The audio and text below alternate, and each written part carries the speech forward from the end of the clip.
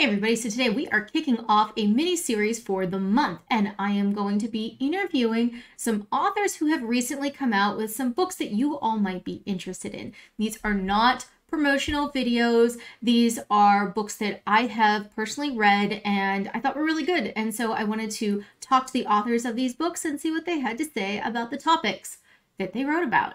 So with all of these videos, I am going to also be doing a giveaway. Make sure you look at the description box down below to understand how to get submitted in for that if you want a free copy of any of the books that we're going to review. And today we are going to be interviewing none other than Heather Hedden, who is on her third edition of the Accidental Taxonomist. If you've not picked this up, you're probably one of the few people that haven't. This is a very well-regarded book, and yes, it says Accidental Taxonomist, but she also does cover things in general information architecture, ontology, and a little bit of knowledge graph in there. So if this sounds interesting to you, make sure you stick around. I'm a taxonomist, and I've been doing taxonomy for a long time. I don't know what to say because then it kind of ages me, but yeah, maybe 27 years in different roles. I started doing indexing using a taxonomy or a control vocabulary at a library database vendor at the time called Information Access Company, but it's been kind of rolled into Gale. The people in the library field know it, but involved indexing magazine and trade journal articles using a controlled vocabulary, which you need when you're having lots of articles and lots of people indexing to keep it consistent. And then I moved into the group managing the controlled vocabularies, which kind of taxonomies. In fact, we put it more into a taxonomy form while I was there, the broader term, narrower term, related term, and the synonyms and so forth. And well, I left that and I got into other roles, and including taxonomy consulting. I realized there was a whole world out there that didn't just have to be for libraries, that corporate enterprise, government agencies, everyone who has large amounts of information needs to have it organized and tagged consistently with a taxonomy, which can also display in the user interface, hierarchy trees and facets and so forth. This is who Heather is, but Heather, why the book? Like, what made you think like this is a thing that is needed in the world? And it's on the third edition, so obviously you were right. So, maybe talk about like, where do you think the success comes from? Like, where is why is this resonating with so many people? Yeah, a lot of people in different job roles, not just people who started out with like indexers like me, which is very, very few nowadays. Whether you come to it as a subject matter expert, maybe dealing with digital assets, or maybe a web user interface, information architecture. Sometimes people have a more technical background. They're all coming to, they come across this, we need to have terms, we need to have metadata, we need to tag, we need to find things. And how do we do that? And, to a certain extent, you can learn and do it yourself, or you can find someone else to do it. But then, reading the book helps you figure that out. As for how I got to write the book in the first place, we have to back up. I was first teaching an online course on how to do taxonomies. This was through Simmons University School of Library and Information Science had a continuing education program at the time. They don't anymore. So I was doing this 6-week or online workshop. And so I had created content for that. And then I thought, I could make a book out of that. I already had a connection with Information Today because they publish books for the American Society for Indexing, which I was involved in, and I did a little book for them on website indexing, which makes no sense anymore because that was back, the A to Z site index back before we had web content management systems taking care of everything. So I had it in with them, and we decided that I could do this book. And I went to my first taxonomy bootcamp conference in 2007. I was speaking, but I also kind of really got into the field of taxonomies then, listened to other talks, got ideas too, and it expanded it into quite the book. So I wrote the first edition during the course of 2009, and it came out in 2010. But then I got more experience as a consultant in different roles since then. so I could add more, and it was successful enough that the publisher asked me to do a second edition. So that came Yeah. out in 2016. Mm-hmm. And then to my surprise, I asked for a third edition. Yeah, I'm pretty sure I think I'm cited in the second version of the book at some point on ontology stuff. But I remember, when I first became, because I started life as a taxonomist. Yeah. Again, accidentally, as many of us start out. And um, at least it was called a taxonomy at the time. I think that's also half of the issue is when you're working, especially in enterprise. Nowadays, I think taxonomy is kind of a well-known concept. Yeah. Back then, it wasn't. So my career path was like 16, 17 years ago now. And I Mm-hmm. remember like Googling, right? Like, what is a taxonomy? Because I had a library background. I Yeah. was more on the technical side. I knew a lot about, getting machines and search engines to do what you needed them to do, but I didn't really know the art of tagging things that made sense for all of that. Came across a book called The Accidental Taxonomist. I had no idea who Heather was at the time, right? And Heather, I don't even know if you know this story. But that was my first career job. And my boss, she's like, okay, we're training you to be this taxonomist.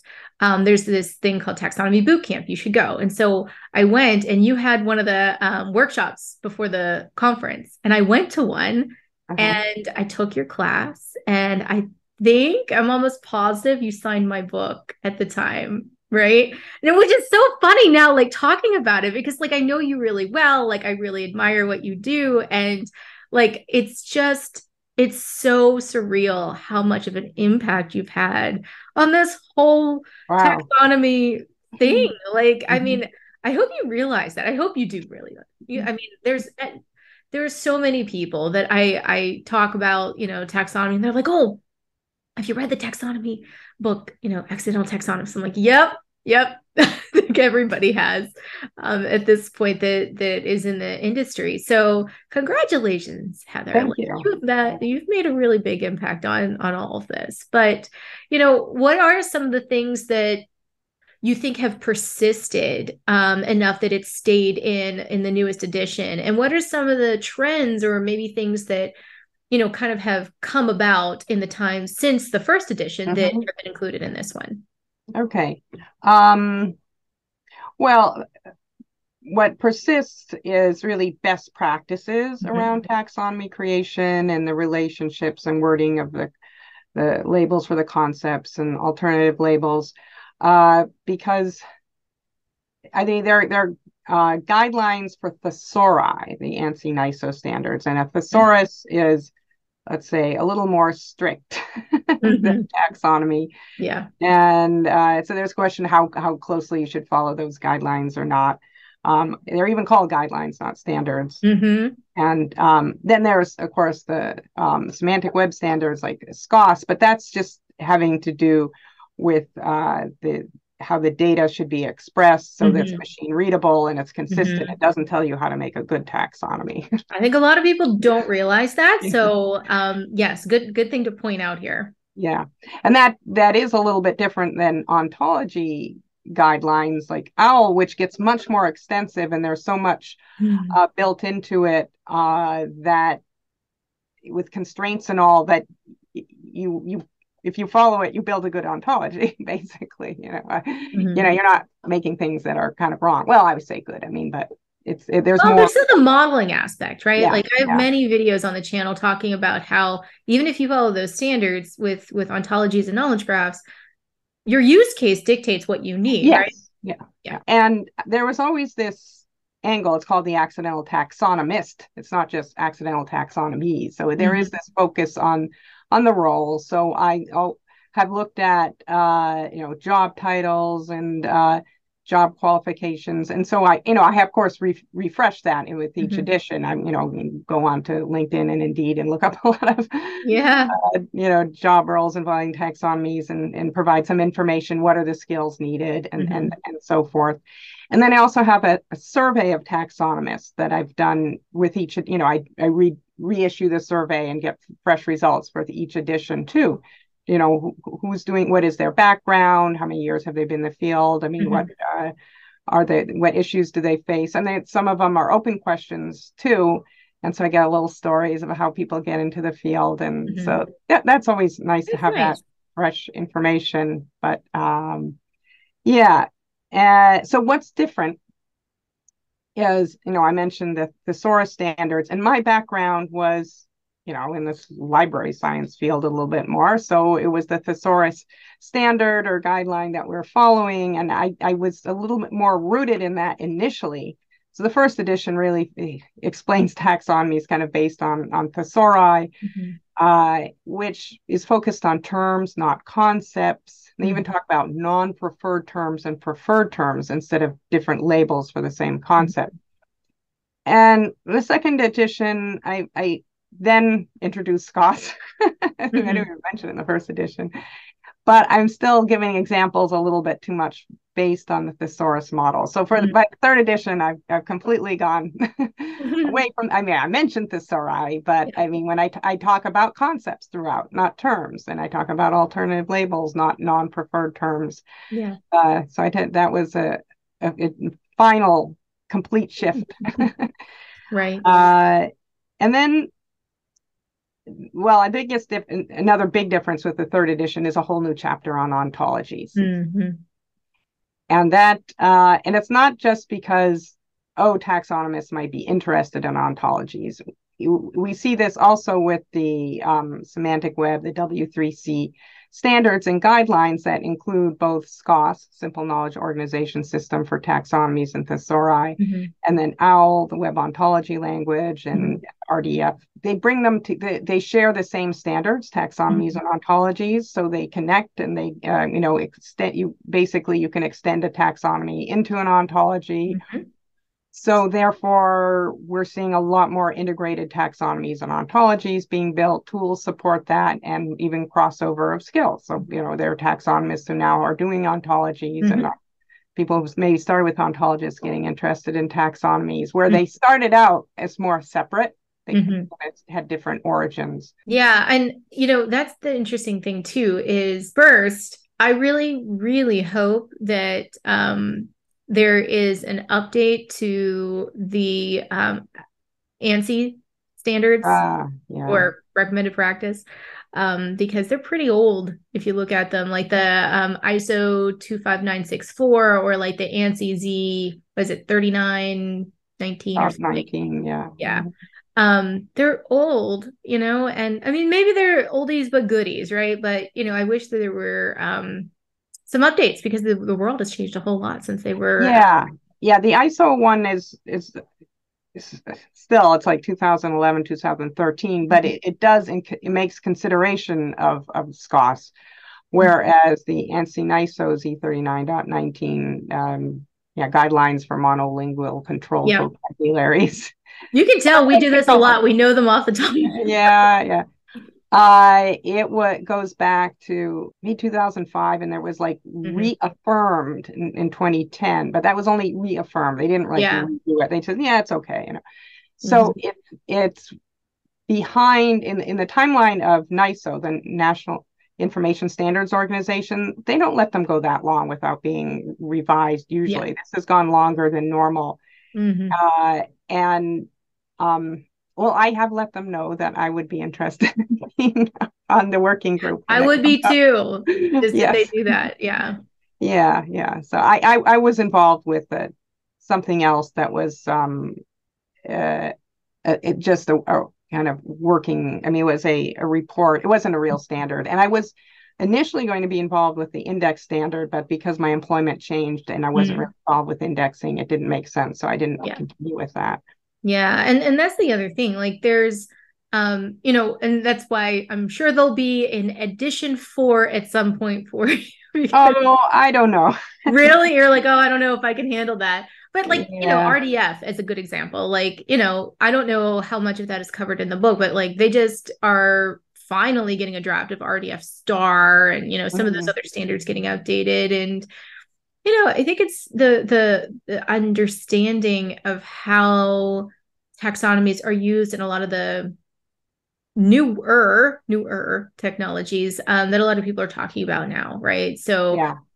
neural techniques like LLMs and things like that, if you are training on a lot of data, like tons and tons of data to get all those parameters, wouldn't it be helpful if you could find the resources a little easier, if they were tagged with a taxonomy? Not saying you need to do that, but Mhm. just saying, like, finding things easily and in a standardized way, pretty much what taxonomies are really good for. They do a lot of other things, but those are the core of what I really love about them.